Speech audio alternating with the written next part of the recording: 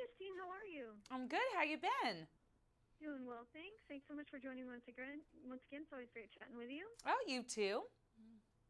So how can we get ourselves back in a tip-top shape as the summer comes to a close?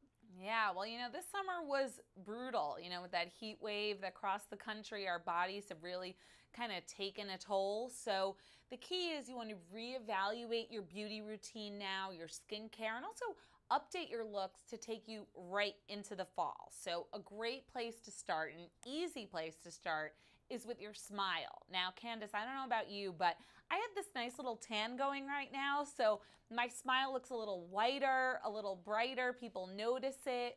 But, we don't have a tan all year long. You want to keep your smile looking its best, and it's so easy to do. All you need to do is make sure that you're brushing for the 2 minutes, dentist recommended brushing time. I know we don't always do that.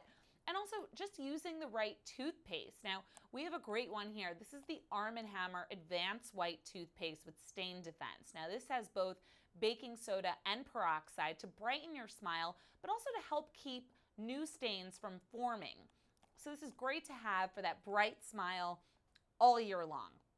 Now, another area that's really kind of taken its toll over the summer is our skin, for sure, battling the elements. So you want to start up a basic skincare routine now that you can carry into the rest of the year. So some easy things that you should be doing, like removing your makeup before you go to sleep, washing your face at night. Now, I don't know if you knew this, but when you sleep, your skin regenerates itself. So you want to help it out. You want to remove all the oil, the dirt, the pollutants. Now, you also want to remove your makeup. I'm a big fan of home remedies, so you can make your own homemade makeup remover. All you need are equal parts oil and witch hazel. You want to make sure that you shake it up real well before you use it, but then you have your own at-home makeup remover.